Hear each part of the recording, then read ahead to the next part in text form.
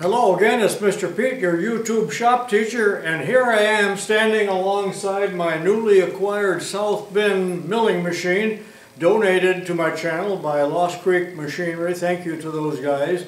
And in this video today, the first of a number of videos that will be produced on this machine, it's just going to be a walk around to tell you some of the features of this machine as well as some of the issues that need to be corrected or solved or repaired before I fully use it. So let's begin.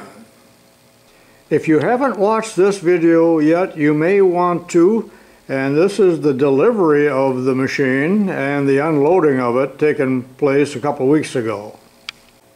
These South Bend milling machines are kind of rare. I'm not sure how many were actually produced by South Bend. I have only seen 4 of them in my life. One was at the high school, and this is the first one I ever saw, and it came from Bloomington, Illinois. It was made in 1965 or 66, so it is very well used, and I would say that it's possibly fairly worn out, but yet a nice addition to my shop out here in the garage. I do not intend to put this in the basement alongside of my Bridgeport.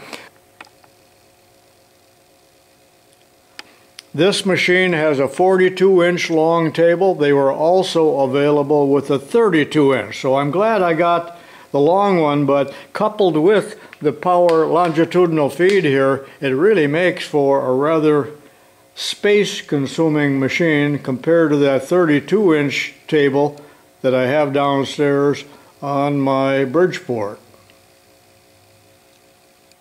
This machine is strictly 3-phase, and there are 3 motors on this machine. This is the main drive motor for the spindle. It's a 1 horsepower GE 1725, 220 volt, of course.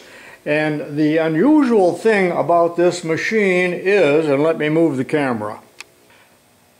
As I was saying, the thing that's different about this machine is that the motor is directly in line with or above the spindle. Therefore, there is no drawbar, and the tool holder is a little bit different probably than what you have seen. I'll get to that in a minute. But because of the position of the motor, they had to go a different route. I'm not sure why they did that. These machines were delivered in the 60s and 70s without belt guards, and this one was shop made, as was the ones at school.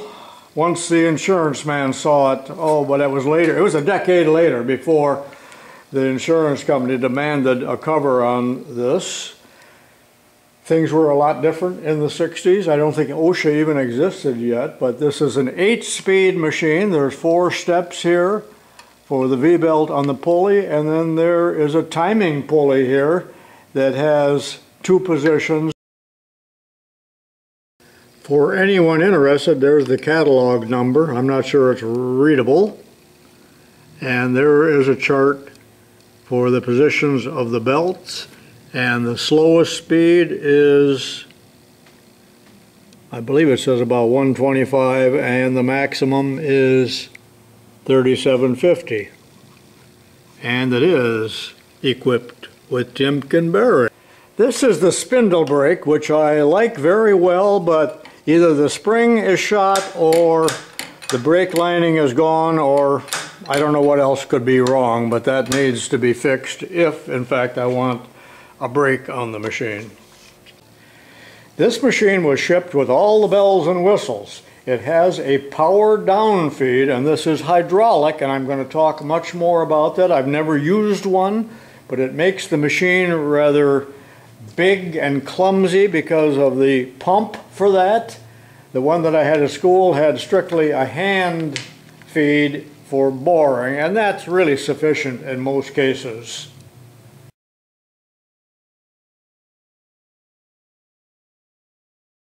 And the machine was equipped with a power feed for the x-axis, or longitudinal, whatever you want to call it.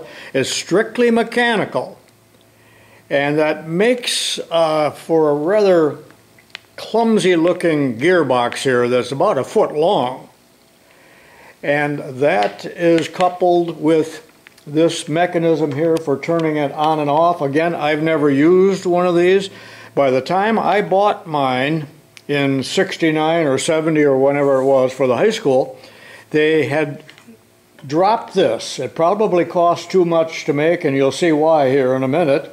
And mine came equipped simply with the modern version made by Synchro, I think is what it was, with a built-in motor and handle, so it was all self-contained, where, let me show you how complicated this thing is.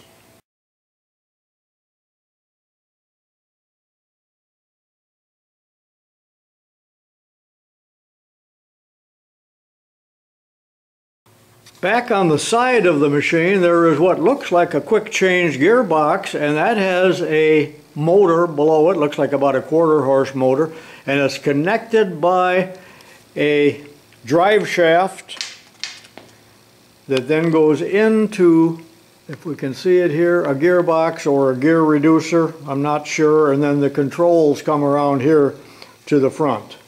Really complicated looking. And when I looked on the parts list, you wouldn't believe the number of parts involved in this accessory. Okay, I've moved the camera and you can see that we've got a little GE motor down here, and it has a separate switch right here for the on and off Cutler hammer. And the whole thing is supported by a rather crude looking peg leg. Reminds me of a Logan lathe. On the top of the gearbox is an aluminum tool tray, which is kind of handy. I know it wouldn't take long for that to get loaded up with chips and tools. However, there is a significant crack in the casting, so that would be a good foundry project for me someday if I ever get around to it. Well, this machine came with quite a long cord. I would say that's probably 15 or 20 feet of heavy cord. It is 3-phase, but all 3 motors combined isn't very much of a amperage draw. The big motor, I think, is only 4 amps. Anyway, looking at the gearbox from this side, you can see that there's a small pulley on the motor and a big one on the gearbox. And there is a belt guard for this, made of aluminum. Not really sure why it's not on there. Maybe it was in the way when they moved it initially with a forklift and they didn't want to break it. Lay that off to the side. And now I'm going to zoom in a little closer on the gearbox. And then the output of the motor, as I just explained, with a drive shaft here, which is telescopic, couldn't think of the word, goes into this gearbox mechanism, and that's why I'm telling you that it really looks like it was expensive to make. There's so many parts. But looking back at the gearbox, initially when I saw this years ago, I said, oh, they just took one of the gearboxes off of an average South Bend lathe and put it on here, but really not so. This is totally specific for the purpose, and there are 2 tumblers plus the gears that you see right here. All of these numbers here are in inches per minute of feed. And yes, there are 30 speeds all the way from, I gotta move in, 0.250 up to 15 inches per minute. And this is the first time that I laid my hands on these tumblers, but this one seems to actuate all right, but this one is not moving, so that will have to be addressed at some point. And on the back of the machine, a disconnect box and then a junction box here with 1 wire going over to the switch for the power feed, the other one going to the main drive motor, and then yet a 3rd one going into the hydraulic motor. The entire head of the machine is mounted on a round ram, as you see here, as some earlier Bridgeports were. Probably not as good an idea as the dovetail that they are using on current Bridgeports and the clones, because I would think there was the possibility of this rotating on you just a little bit, but it can be moved in and out by loosening these two screws, and this crank is the same crank that is used to raise the knee and would be put in here, and there's a rack. I'm not sure if you can see it, but it's a rack and pinion that would move the ram in and out. Now the south bend head can move from left to right if you're standing in front of the machine, but you cannot nod it like you can with a Bridgeport. And you know what? I'm thankful for that. That's a feature I never use, and it's just a nuisance because you have to tram it in two different planes. So I didn't like that at all, but right here there's a little protractor and a zero mark and a vernier, and this is the same on the other side, which kind of surprises me. But there's a vernier there to help you set it accurately. I do not remember much about that, but I think you still got a problem of getting it right on zero, the same as you would with a Bridgeport. But this entire head can be rotated 360 degrees. And while I'm under here in this position, and this is the spindle lock. Not the spindle brake, but the spindle lock, and it's even marked here as such. Well, I see several issues here. I need a pin to put that tag back in place. And there is a screw missing right here that allows you to engage or disengage this hand feed and convert it into a power feed. However, notice, I'm going to let go, that the spring is broken that is supposed to hold the quill into the upper position or into equilibrium, and I know that won't be easy to fix. And this, of course, is the spindle lock, same as on the Bridgeport. I think one of the big drawbacks of this machine is the type of spindle. It does not have an R8 spindle, which seems to have become the standard of the industry, and there's an infinite number of tools available to fit in that.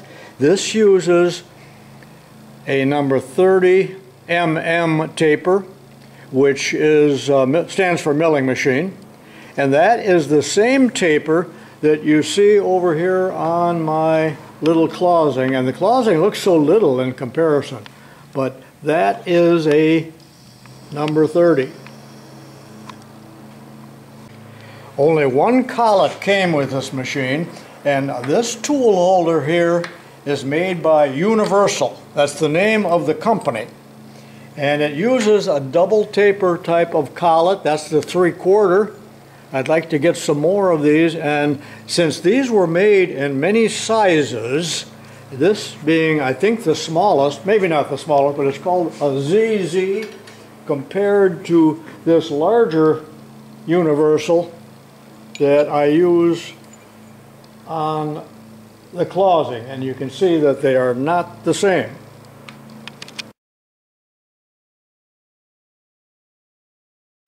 Now, originally there should have been a spanner that looked like this, only in a smaller size, that would fit that. It was missing. This one is off of the closing.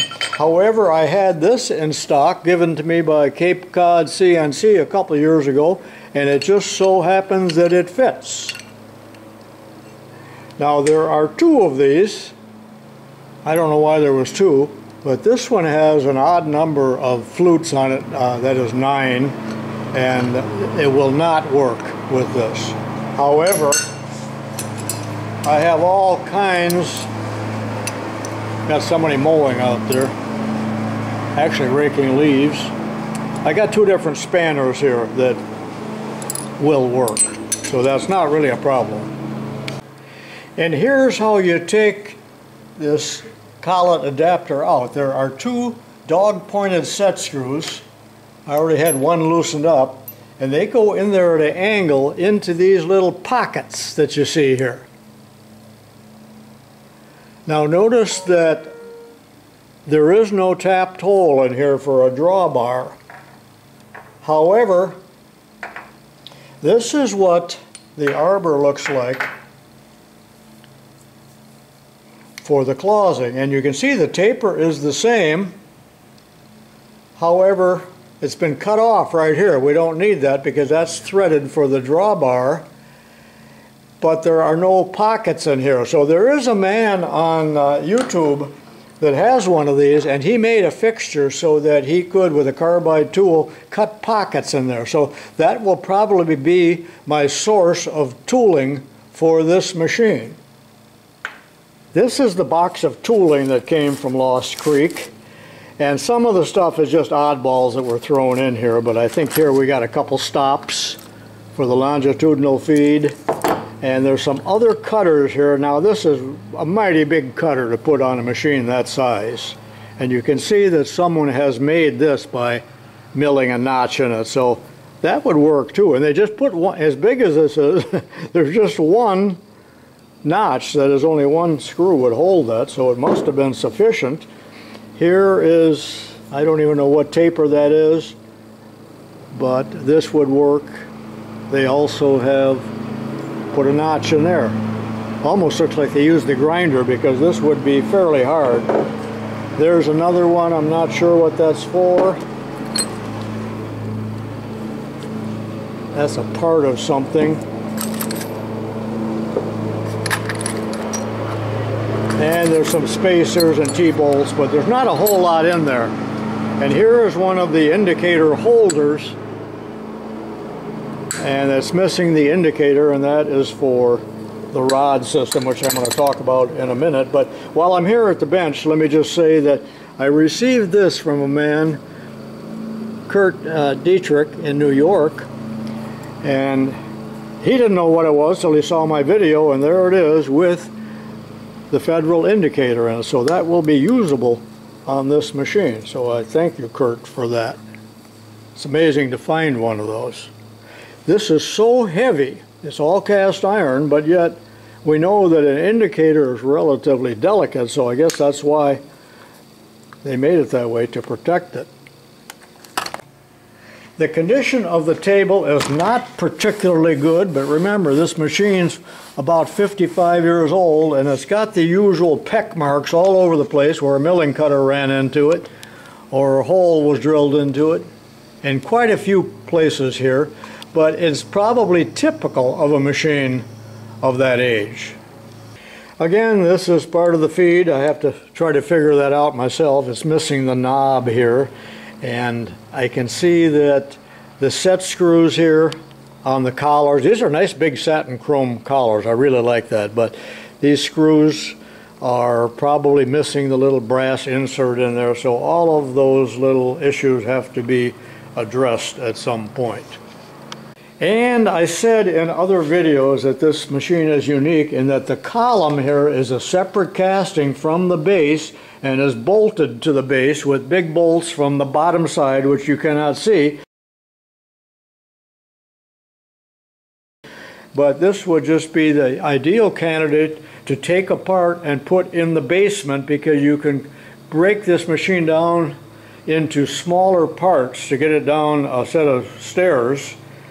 And I had been looking for one of these for years and never could find one, and that's why I bought the Bridgeport, which was no easy chore to get down the basement steps. And I just love that South Bend logo. There's also a South Bend logo cast into the column on the back side, but it was covered by that Bulldog electrical box. Now, what is this big clumsy box, you ask? Well, this is the hydraulic power feed for boring. And you talk about a lot of different parts on here. I looked through the parts manual and it's incredibly complex. I have never run one, so I will have to play around with it. I'm assuming that it works, but I really do not know that. If it did not work, does not work, I'm not even too upset about it. I probably would not try to repair it because it's very seldom that I need power feed for boring.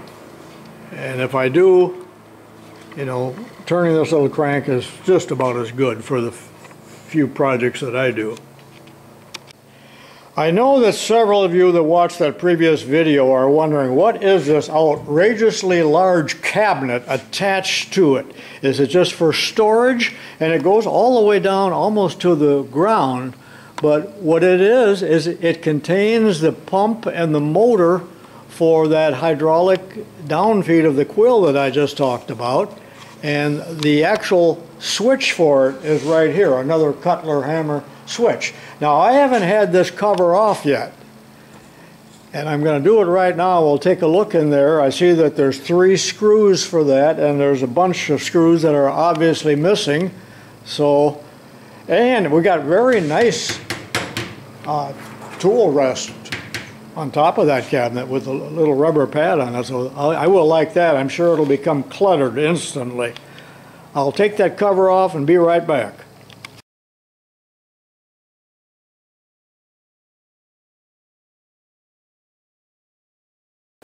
Okay, there it is in all its glory. And you can see that that hydraulic pump takes up only a small portion of the space. Well, there it is, the motor and the pump, and then this is the tank right here for the hydraulic fluid. And there's a dipstick, and it appears to have plenty of fluid in there.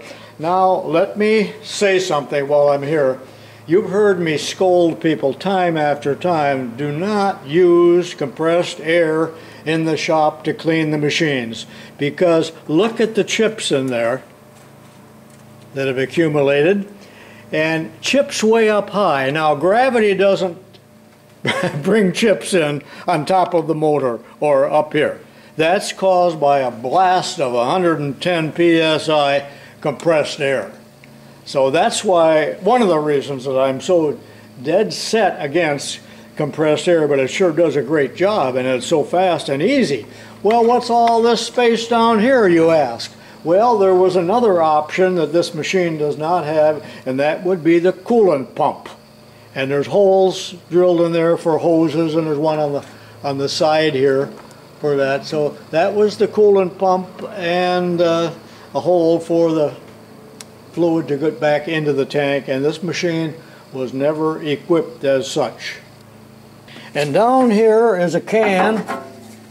Actually, it's empty, but that's a South Bend can for the oil that would have been used. Oh, this is hydraulic oil, yeah, and there's a part number on there and everything, but that's empty. And you know what? I'm thinking I wouldn't mind cutting part of the cover off. Just make it a half cover, and this would be a good storage shelf down here, because that's wasted space all these years. But again, it's outrageously large, this whole cabinet. Wonder what they were thinking. And remember, I do not have this machine wired up yet, so I'm unable to check the motors to see if they're okay. Real quickly, I'm going to put the camera underneath this gearbox or whatever it is here that is used for the power feed, just to show you how complicated the darn thing is. Well, I'm not sure how well you can see that, but you see that there's several other gears down underneath. Oh, we're looking up now.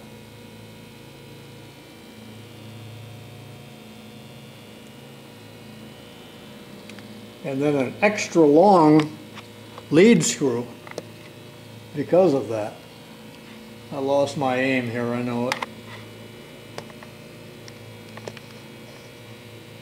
When this machine was built in 65 or 66, there was no such thing as a digital readout. It had not been developed or invented yet. So if great accuracy was needed on a machine, and this was sold to a tool and die shop, they used a system of indicators and rods in a trough to measure accurately the movement of the table in both the X and the Y axes. And on this machine, that was of course an option. But it's very similar to what they used on jig borers. So in a way, this machine became a jig borer. probably even more accurate than a digital readout, although that is debatable, I suppose. But Moore was the major manufacturer of jig bores, and they used the system of rods and trays and indicators. I have never actually used it, although I've seen demonstrations on it. Now, part of this is missing, so there should be a trough or a tray that was bolted onto the front of the machine that was probably taken off. They didn't use it or damaged or whatever, so I can't talk about that. But this is the trough or tray. I'm going to call it a trough. It's kind of like a little V type of cast iron, very sturdy, and it's bolted on to the knee for the y-axis. And of course, I showed you already that that indicator is long gone, but I will probably mount this one on there. And then in order to use this, and I have to study up a little bit on myself in order to learn how to use that, but rods are put in there. Now, when I went over to Lost Creek Machinery, Matt said, well, you know, these have been sitting on the shelf for years, take these. And he gave me 2 sets of these. These are Lufkin brand, and they consist, there's a lot of uses for these. And each tray here came with a micrometer, a Lufkin double-ended type of micrometer, and these are very accurately made rods. This looks like it's what, the 3 or the 4 inch, and has a little anvil on there, and those are laid in the tray like that, however many of them are needed, and then in conjunction with the indicator you can move the table very accurately. Now, I can't demonstrate that now. I'm just kind of blowing smoke to tell you the general idea of what this system was, and it is shown in the old South Bend catalogs. I should show a picture of that, but maybe I will not. But that is interesting. Now, some milling machines, such as the Index brand, that was a brand of milling machine, then I think it became Wells Index. And when I worked on one of those, my brother was working on this at K&K, and I was over at Osborne using Index mills. There were 2 of them, and by the way, they used a Morse taper spindle. But on the front of those machines and on the knee was vernier scales, so you could do extremely accurate work as well with vernier scales. But again, that's very subject to error and operator talent and inexperience in order to use verniers. If you don't use them every day, it's pretty easy to make a mistake. A lot of machinists don't even know how to use a vernier anymore. Thank goodness. Applied a special wrench with a hex on the end of it that could be used to lock the ram, I showed you that before, or to loosen these 4 socket head set screws, which would allow you then to tilt the head to the left or the right. And looking in the parts catalog, I realized that they made that in 2 styles because there's really very little access to these bolts that are hidden behind this monstrosity of a hydraulic down feed. So I'll have to see if I can make one of those or modify socket wrenches, you know, with a hex key on the end. But there was a specific tool for that, probably lost 40 years ago. Well, that concludes this walk-around video of the new South Bend milling machine. Hope you enjoyed it. It wasn't really meant to demonstrate the use of the machine, but just the different features and the different things on this machine that I will have to correct or repair before I get a chance to actually use it. But winter is drawing nigh, and it'll be 10 below in here before long, and I'm not going to do anything with this machine other than maybe clean it up a little bit and then re-oil it for the winter. And I would like to at least get it wired and maybe check the motors to see the condition of those. But other than that, that concludes this session. Hope you enjoyed it. Keep your eye open for one of these machines. Put it in the comments if you have ever even seen one. I really wonder how many were made, but I'm thinking maybe it was only a few thousand throughout the whole country. Maybe some of them were exported. I really don't know. But remember, when I bought mine in 1969 for the high school, Bridgeports were not available. That is, there was a 2-year waiting list for them. So people went another way by buying one of these, or I don't know what else, but at that time I don't believe all these Chinese imports were available yet. So Mr. Pete's saying so long for now. By contrast with the Bridgeport mill here, you can see that the entire feeding mechanism for the quill is quite compact, all incorporated into the head. No hydraulics needed. Now when we compare the Bridgeport head with the South Bend, you can see that the motor is placed somewhat behind the center line of the spindle, this being the drawbar for the Bridgeport, which allows us to have a hollow spindle so that tooling and collets and whatnot can fit farther up into the quill with this wonderful R8 spindle. And this whole problem here with the South Bend having the motor directly overhead, preventing a drawbar, might have been the death blow to the South Bend milling machine. This is a reprint of the original 1956 introductory brochure for the machine. It has a much cleaner look without all of the accessories on it. And notice the one-piece base, and it's listed at $1,675.